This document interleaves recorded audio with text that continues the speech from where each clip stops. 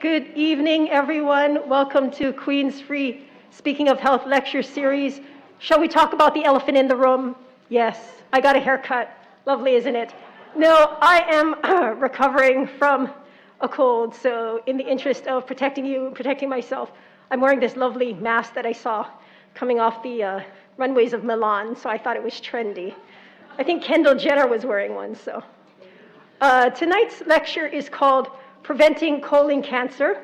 Don't wait until it's too late. You may not know, but March is Colorectal Cancer Awareness Month, and so that's what we're going to be talking about. My name is, since I'm wearing the mask, I can say I'm Angelina Jolie Tanaka. But no, my name is Lisa Sakia. I'm with Corporate Communications here at the Queen's Health Systems, and on behalf of Queen's, I welcome you all this evening. At this time, I'd like to welcome Dr. Christy Lopez, board-certified gastroenterologist. To ever stand? She graduated from the University of Hawaii John A. Burns School of Medicine in 2008. She did her residency training at the UH Internal Medicine Residency Program and was the chief medical resident at Kuakini Medical Center. She then went to the University of Missouri, Columbia, for her fellowship in gastroenterology. Dr. Lopez is a general gastroenterologist who performs colonoscopies, and I believe this is 28 letters, esophagogastroduodenoscopies, or EGD. In addition, she has training in capsule endoscopy, or PillCam, esophageal manometry, esophageal pH studies, and radiofrequency ablation for Barrett's esophagus.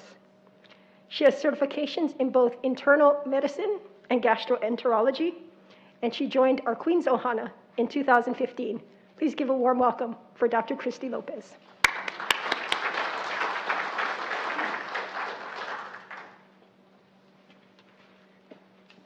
Hi, good evening, everyone. Thank you for coming to listen about colon cancer prevention. So, well, we kind of already went over this, but I thought I would say I was born here at the Queen's Medical Center, and everybody doesn't really care about the stuff below. They actually just care about where I went to high school. So I went to Pearl City High School and graduated from there. And we kind of went over this, but as you can see, it took quite a while to get to where I am today. Today, I do work at the Queen's Colon Screening Program. That's part of where we do a lot of the colonoscopies. And this is my GI Ohana here. We're actually out at the farmer's market trying to prevent colon cancer by encouraging people to get their screening. And as you know, March is Colon Cancer Awareness Month, and we were there promoting that. So everybody's probably wondering, why would you do colonoscopies, right, for a living? Well, this speaks very near and dear to my heart. My uncle was actually diagnosed with colon cancer quite early. Fortunately, he was diagnosed early and was treated early, so he is alive and well today. That encouraged my mother and my other uncle to get their colonoscopies, and luckily they had polyps, and luckily they got removed. So they were prevented from getting colon cancer by having the polyps removed. Let's start with the basics. So this is the digestive tract, and all gastroenterologists study the digestive tract. So it's a group of organs focused on digesting the food that we eat. Through the different organs, it helps to provide fuel for our bodies. It starts at the mouth and goes all the way to the rectum. So here you can see that this is the esophagus, or the food pipe, that connects the mouth to the stomach. In the stomach, the food particles accumulate and actually the muscles of the stomach compact the food to very small size. Then it goes into the small intestine and goes through these many feet of small intestine until it hits the colon. The colon is about 4 to 6 feet long. the main job of the colon is to reabsorb water and get rid of the waste. The way that the colon gets rid of waste is through a bunch of muscle contractions called peristalsis. So initially, fluid from the small intestine comes here in the right side of the colon, although this is the left side of the picture, this is the right side of your colon. And it starts off as liquid. And as the colon absorbs the water and the stool gets pushed through the segments of the colon, it then gets stored here as feces and gets eliminated. The colon has different parts. You can see here, this is the appendix. This is the connection to the small intestine. This here is called the cecum. This is one of the areas that we take a photo of when we do the colonoscopy to let you know we got all the way to the right side. The ascending colon goes up. This is actually where your liver sits, and it's called the hepatic flexure. Then the transverse colon, which goes across the middle of your stomach area. The splenic flexure is actually where the spleen sits as well. Going down to the descending colon, this S shape here is called the sigmoid colon, and then down to the rectum. If you take a closer look at, this is a cross-section of the colon, you can see that there are different layers of the colon. The top layer is called the mucosal layer, and this is the one that's closest to the inside, or the lumen that we see here. The next layer down is called the submucosa, and further down you have muscle layers called the muscularis layer, and then the serosal layer. So these layers go from the inside of the colon, you can see here, all the way down. Sometimes you can find abnormalities in the colon, and one of the things that we do when we are doing colon cancer screening is looking for polyps. And these are polyps. A lot of patients ask, what are polyps? It's actually a non-cancerous growth found in the lining of the colon. Some can look like small bumps, and they're found in all of those sections that I reviewed earlier. And they're in various shapes. They can be flat and very difficult to see. They could have a little hump, which is called sessile, or they can have a stalk and look kind of like a mushroom, and that's called pedunculated. So the progression of a polyp from normal to cancer kind of takes this pathway. So first you can have normal bumps, which we call hyperproliferation, or there's a lot of cells that are turning over, and then it looks like a bump. Sometimes we would take out these polyps in the colon and they would come back as benign. And maybe your doctor has told you the polyps were normal or the polyps were benign. And this is the first kind of stage of the progression. The type of polyps that we're actually looking for and the purpose to remove are called adenomatous polyps.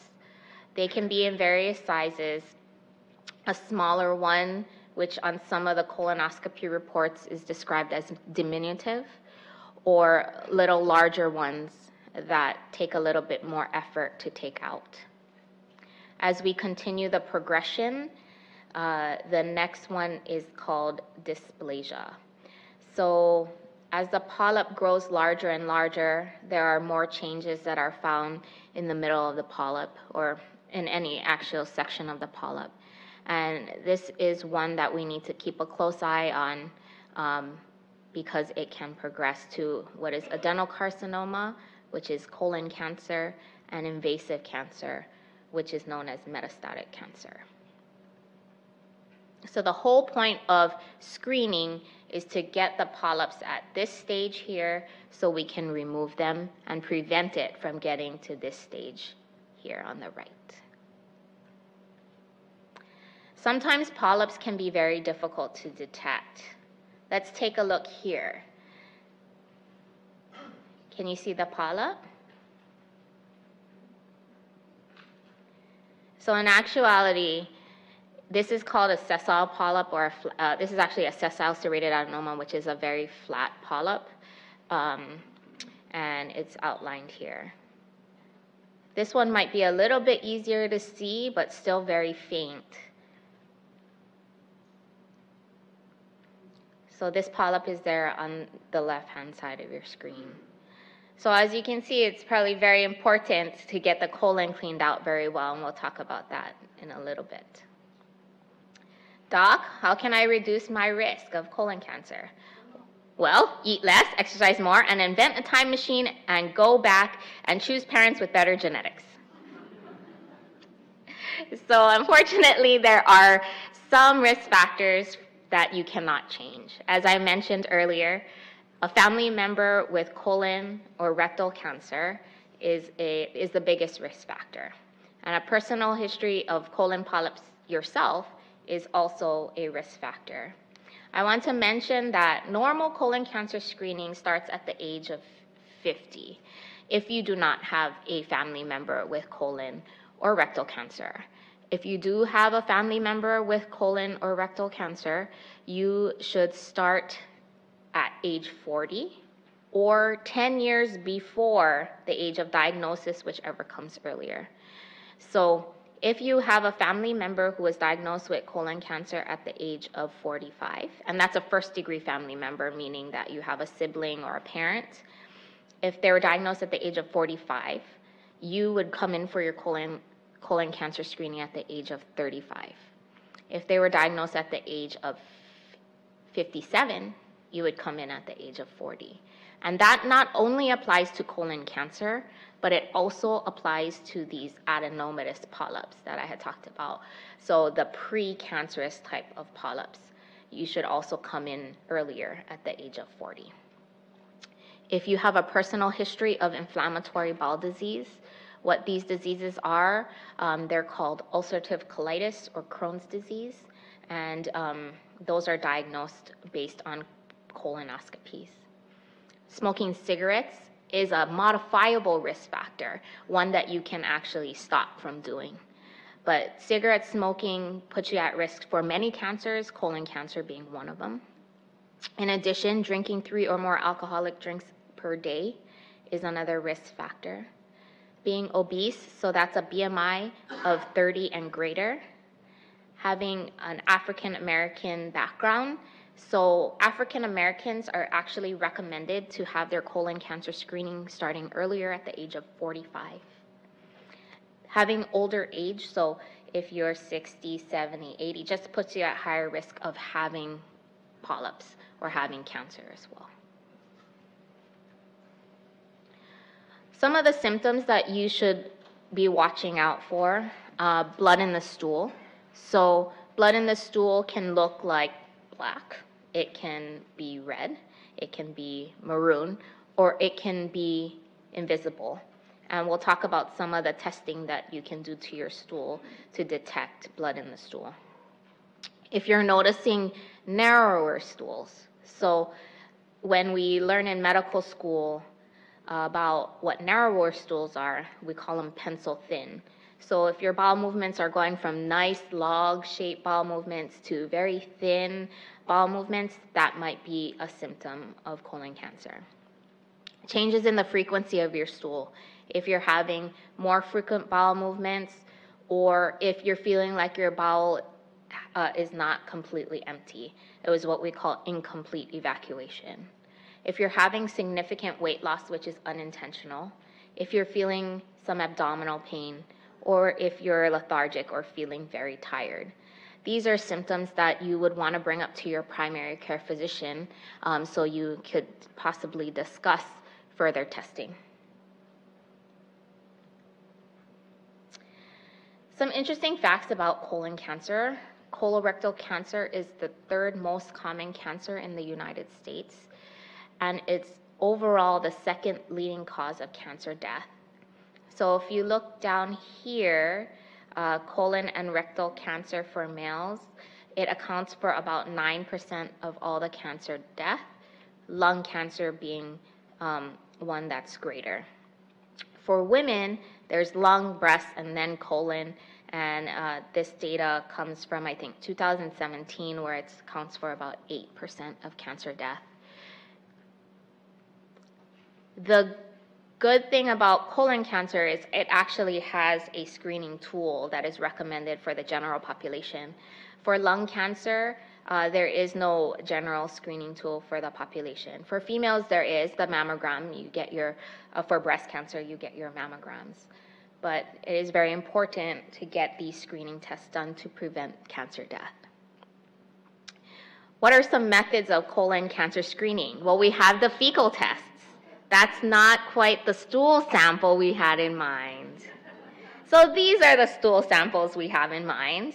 Basically, the first test is called a fecal occult blood test. So this is looking at microscopic blood in the stool. You might not be seeing any blood in the stool. You might not be seeing the black or the red, the maroon. But this test, by taking the little wooden spoon thing and taking some of your stool and wiping it on your on the card, there's actually a chemical reaction done by a fluid that you put on, and it can tell if you have blood in the stool. One of the things is that it can't tell the blood apart from any other part of the GI tract. So if you're bleeding from an ulcer in your stomach, or you have reflux and you have inflammation in your food pipe, this test could be positive as well. If the test is positive, a colonoscopy is needed. If you elect to do this method of colon cancer screening, it is required to be done yearly. This is a different type of stool test, and it uses a different type of chemical reaction. But the difference between the first test and this test, you do 3 stool cards for the first and 3 stool cards for this, but it actually can tell the difference between the top and the bottom. So if this is positive, a colonoscopy is indicated, and this is also done yearly. You may have seen the commercials on TV for Cologuard. It has a little cartoon guy that's in a box and telling you to mail in your samples to Cologuard. This actually detects abnormal DNA in the stool, and it also detects blood in the stool as well. If it is positive, a colonoscopy is also indicated or needed. And this test, unlike the other stool tests, can be done every 3 years. Barium enemas aren't done as frequently anymore, probably because I've heard from patients that it's quite uncomfortable. The liquid containing the barium is actually put into the rectum, and it goes throughout your colon, and x-rays are taken. The radiologist actually looks for abnormalities, so it's actually looking for the polyps in this barium right here. This test is to be done every 5 years. One of the negative things about the test is that you are not able to see very small polyps, and even if you do see them, you still have to go and get a colonoscopy. The good thing is you don't have to take a prep. For a sigmoidoscopy, it's a camera looking at the rectum and the sigmoid section only. So we went over the anatomy earlier, and this is the rectum and the sigmoid, and then that's it. You do have to take a prep for this test. You do not get any sedation for this test normally, and it's done every 5 years.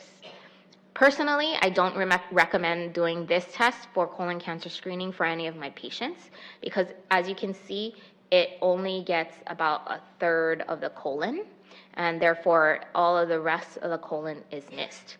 So we equate it to having a mammogram on only one chi-chi. So you don't want to do just one side, you want to do the whole side. CT colonography is another method. So what you're doing is you actually drink the preparation that you would have to drink for a colonoscopy, and you go in and you get a CT scan done. It actually is very cool technology because you can see the polyps here the kind that we mentioned earlier that you could see in the colonoscopy.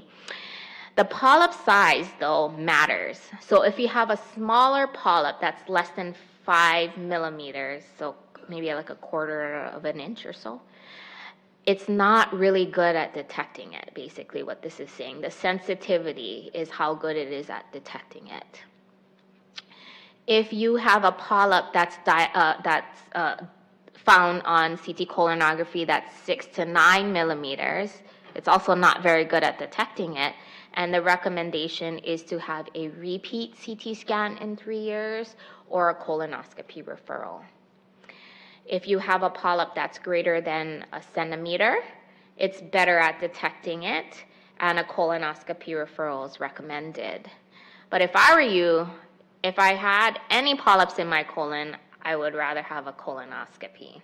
So why not just get the colonoscopy, is what I say. What the colonoscopy is, it's a camera looking at the rectum and the entire colon.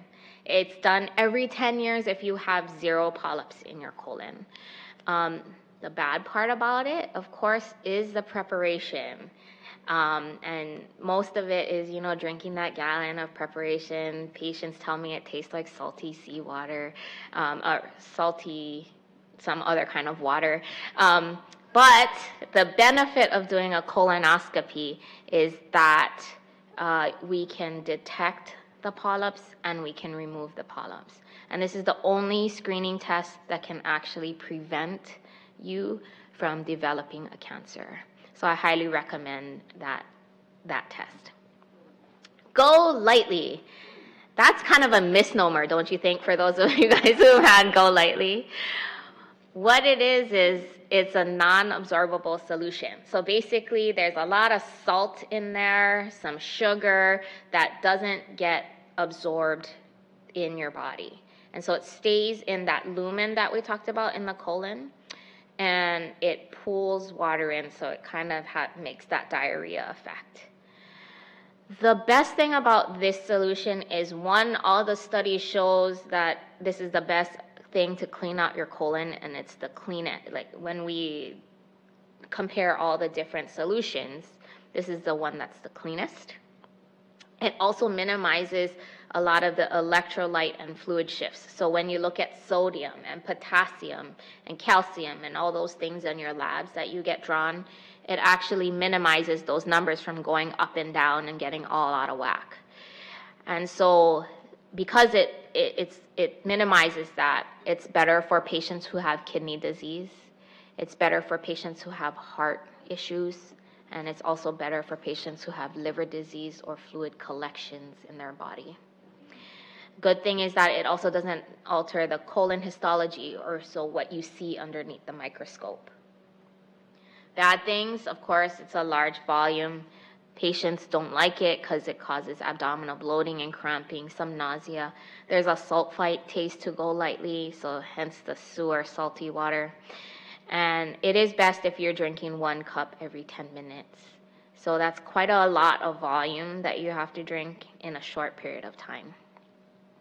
They came out with a new one that has less of the sodium in it, so hopefully this one tastes better. I tried both of them, and it tastes a little bit better because it doesn't have that sulfur smell or taste to that one. But the new Lightly has a little bit more salt, and patients say it's a little bit more palatable. But it is very important to get the prep down so we can actually see what's going on in the colon. So as I mentioned earlier, we have polyps that are less than 5 millimeters. And if you have an excellent prep, so no stool in the colon, it's very easy to detect those very small polyps and take them out.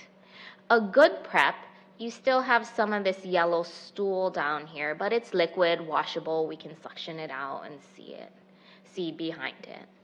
A fair prep is one that has some stool, some liquid, a little bit of solid, but still can see around it, and we can detect polyps that are bigger than 5 millimeters. And of course, this is a poor prep. I'm sorry for those of you who might have eaten, but you were coming to a colonoscopy talk, so.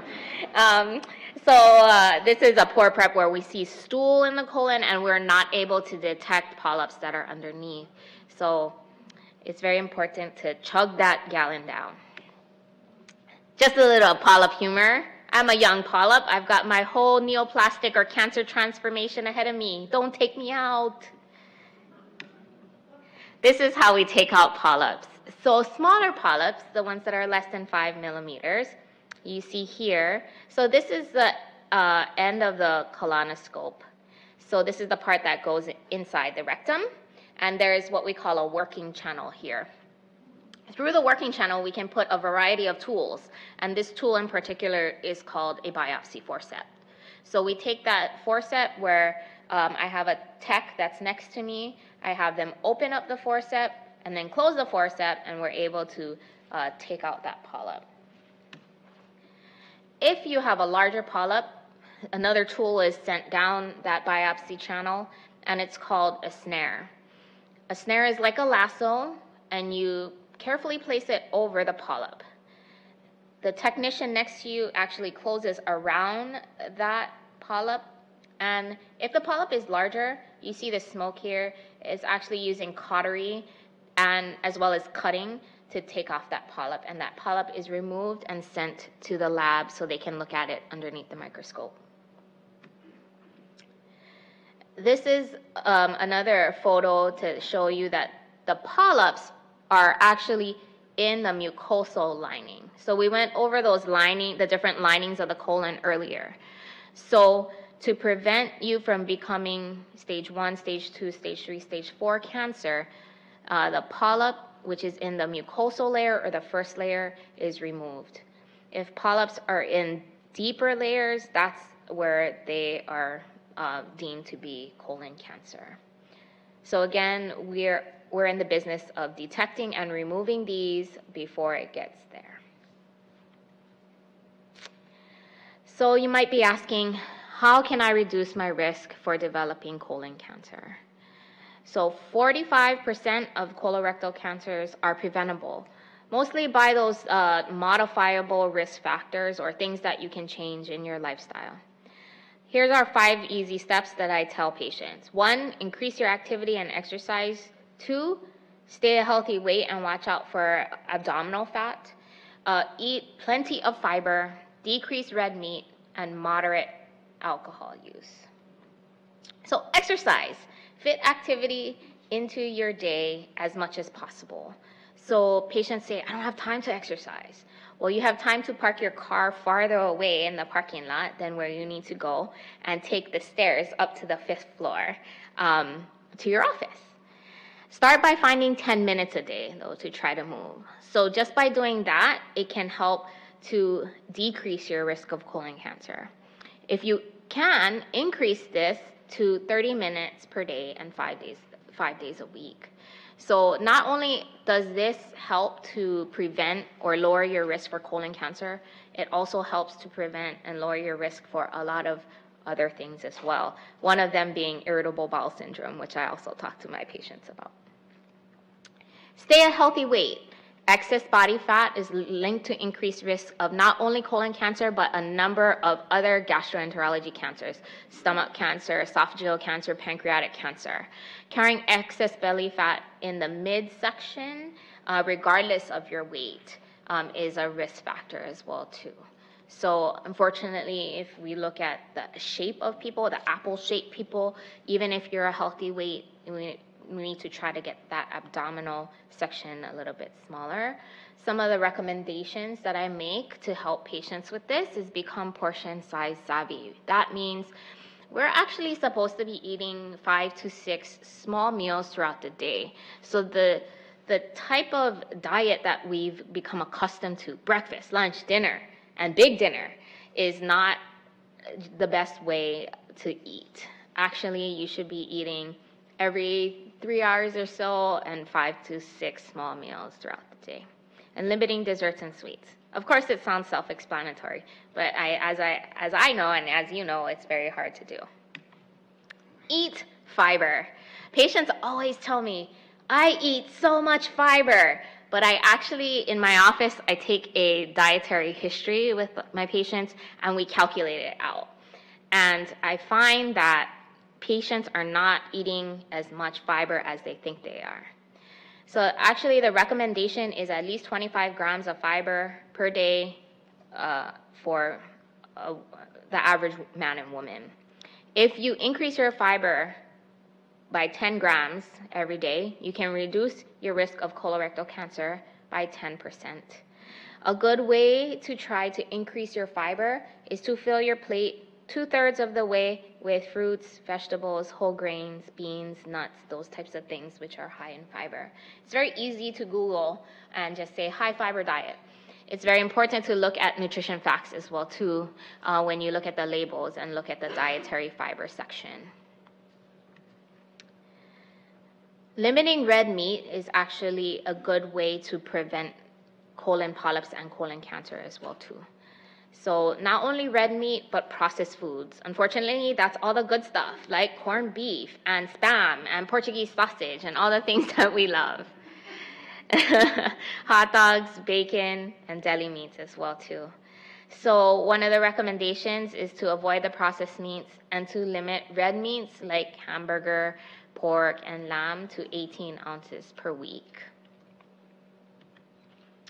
Drinking alcohol in moderation. If you don't drink, don't start drinking because it's not going to help you to prevent colon cancer. For men, no more than 2 standard drinks per day, and for women, no more than 1 standard drink per day. And you might think, oh, my big gulp cup is a standard drink size. No, it's not. So alcohol in moderation is a 12-ounce regular beer. So that's the can, not the pints, not the big ones, okay? 6 to 9 ounces of malt liquor. So this is actually a 12-ounce glass. Remember, what you usually get in the restaurants are 16-ounce glasses. 5 ounces of table wine. So you can't have the glass filled all the way up to here. Usually 5 ounces is actually a little bit less than this when you look at those larger wine glasses. And 1.5 ounces of liquor, like vodka, gin. And so that's a very small jigger shot. So know exactly what these things are. So those are just some of the things that I wanted to share with you about colon cancer screening, colon cancer awareness, and how to prevent them. Thank you for coming to my talk. Do you folks have any questions? Raise your hand. We'll come down.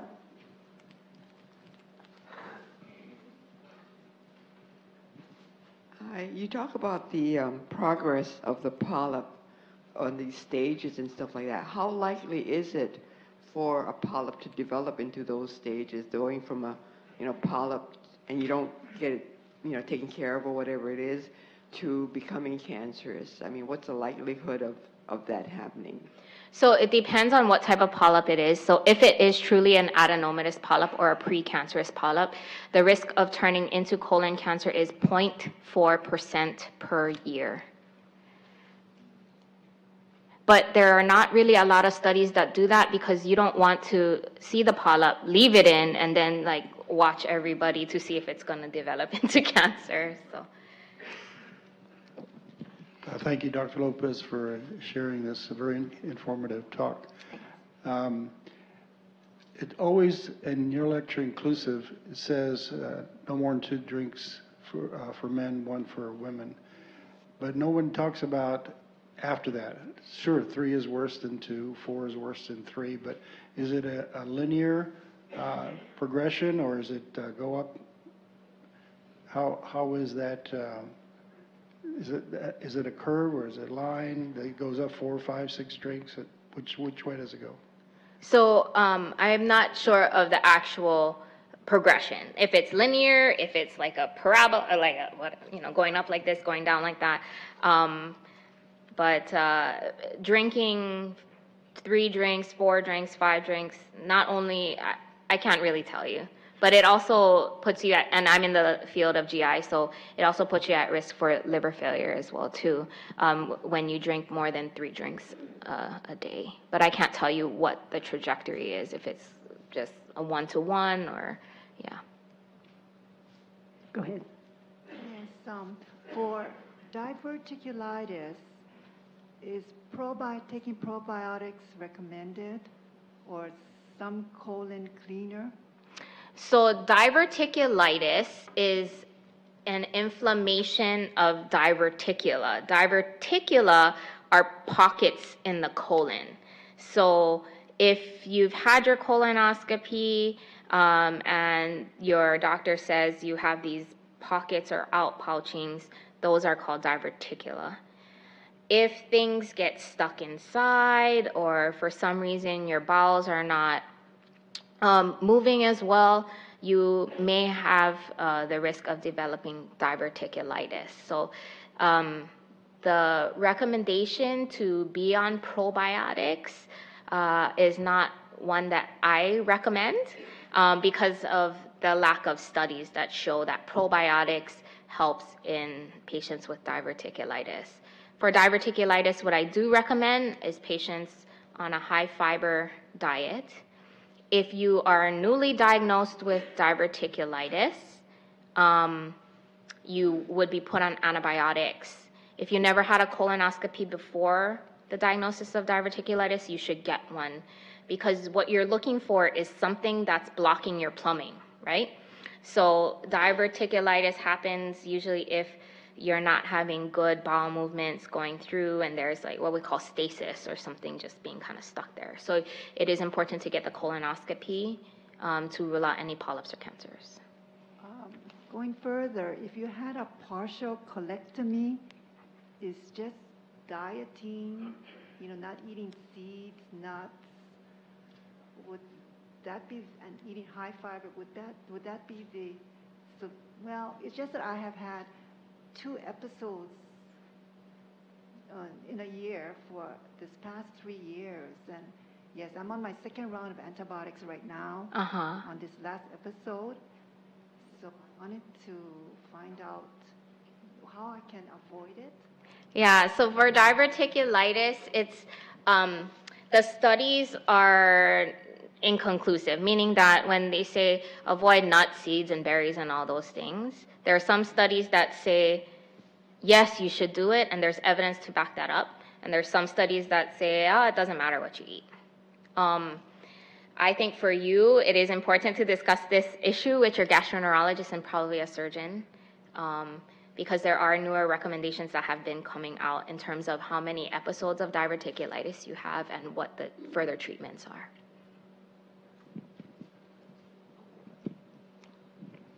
Yeah, what is this thing called a virtual colonoscopy that I read on this one paper? And will they ever get to the point of, well, I've heard of it, swallowing a small camera that will take pictures all the way down? Correct. So we mentioned that I do capsule endoscopy, and so it's called PillCam. Basically, what you do is you swallow the PillCam, and it goes down and looks and takes a bunch of pictures, and it transmits it to a recorder. And then that gets downloaded, and I look at all those pictures. Now, there is a new thing that's recently come out that is a smart pill for the colon. And that is not prime time yet, but it is something that is coming down the pipeline. And actually, I was supposed to go to a training course in April, but I can't. But so it is coming down the pipeline.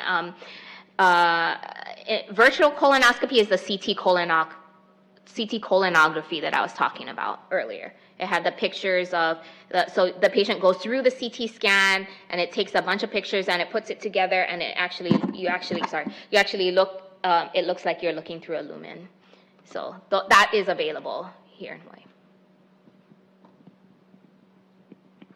Okay, my question is regarding colon cleansers.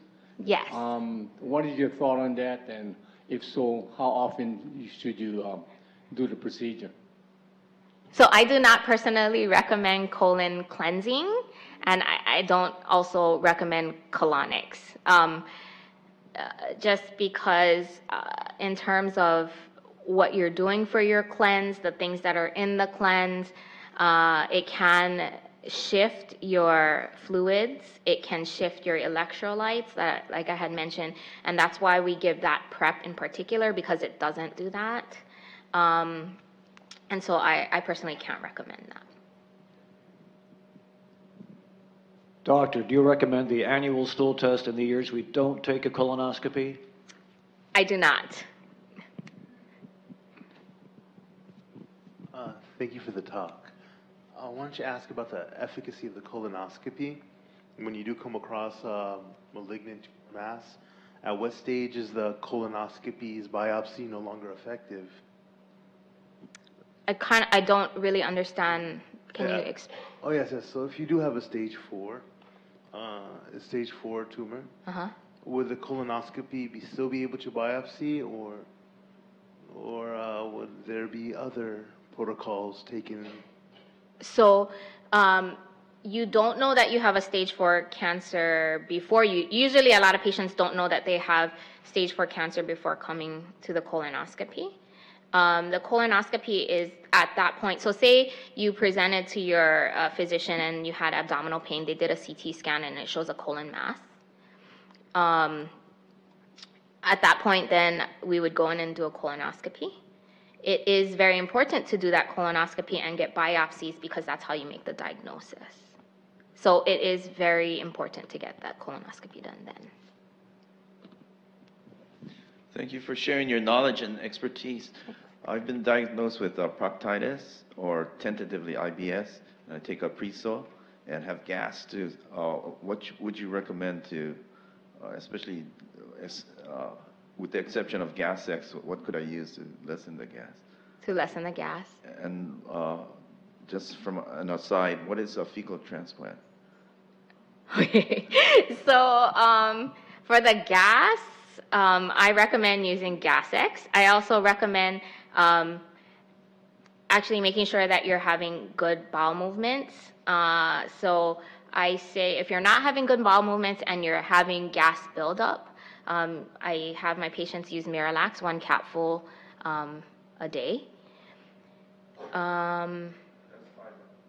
Miralax is what we call an osmotic laxative. So it's actually a gentle laxative that pulls water into the colon. It's different from Metamucil, which is the fiber. And if it's abdominal bloating and pain, sometimes I recommend my patients going on a specific diet. It's called a low FODMAP diet, and that helps to decrease bloating and gas as well too. Oh yeah, sorry. Fecal transplant. So it's most commonly used in patients who have the infection C. diff or Clostridium difficile, and used after they've tried multiple rounds of antibiotics and they're not able to get rid of the bacteria. The reason why a fecal transplant in that case works is because C. diff is a bacteria that takes advantage when other bacteria are not there anymore. So basically, the colon lives in a very nice harmony and symbiosis with billions of bacteria in there. If you take antibiotics, it actually not only kills the bacteria that it's trying to kill, like if you're taking it for a urinary tract infection or pneumonia, it actually kills your good bacteria that's in your colon. So your good bacteria is dead. Your bad bacteria, the C. diff, is running around loose in your colon, causing you to have inflammation and diarrhea. So sometimes the antibiotics don't work in killing that bacteria. So what you do is you actually have a family member willing to donate their stool. You bring it a blender and you blend up the stool, and you can shower it in your colon with a colonoscopy. They also have pills of people's stool that you can swallow as well too. So those are methods of fecal transplant. Excuse me. Can you hear me? Yes. I actually have a redundant colon. Yes. And would you recommend that it's okay to take magnesium So for regularity? for regularity, magnesium does help with constipation, and it does have that diarrhea effect. If you're taking magnesium in its pure form, it's probably something that you should talk to your primary doctor about by monitoring those levels, because I really don't know what else medical problems you have. But if you're using it as in a different form, so there's magnesium citrate, there's magnesium phosphate. A lot of the other components that are added with the magnesium can be a little harmful to the kidneys and things like that. So it's always best to talk to your primary care physician, and if not, a gastroenterologist about taking it. Well, I am taking carbonate, I think, but it seems to work very well. Well, it does work well for some people, yes. Yeah, and it's just that, you have extra long colon. Yeah. So yeah. that's the problem. Right, that's part of the problem, yeah. As a non-water drinker, am I at higher risk of getting polyps and colon cancer? As a non-water drinker. I'm not a water drinker. I mean, I don't drink water. I am not sure, but I always recommend that you drink 64 ounces of water a day with 25 grams of fiber. Because if you don't do that, sometimes you get constipated and things like that. But I don't know of any studies. I haven't looked it up, to be frankly honest, if you don't drink water, if it increases your risk. I'm not sure. If your regular diet is short on fiber, does that fiber powder that you can get at Long's, is that a good substitute? Is it an inadequate substitute but better than nothing? Or is it all just humbug? Well, I'm going to tell you that personally, I drink 10 grams of fiber in the morning a day right off the bat, because I know my diet is not the best, and sometimes I don't have time to eat. And so I take Metamucil, which is psyllium fiber, psyllium husk, and then also something like Benefiber, which is, so this one is a soluble fiber. So that gets absorbed into your body. It can also help with cholesterol and heart disease and things like that. The Benefiber is insoluble fiber, so that kind of stays in your colon. So the combination of those two actually help you to bulk up your stools and go and have nice log bowel movements. So I recommend it to a lot of my patients. I recommend it to a lot of women who are having problems with constipation, who've had kids, and their pelvic function is not working as well, and they're finding that adding fiber and water to their diet helps tremendously. And I can say so too, just by anecdotal for myself. Other questions? Raise your hand.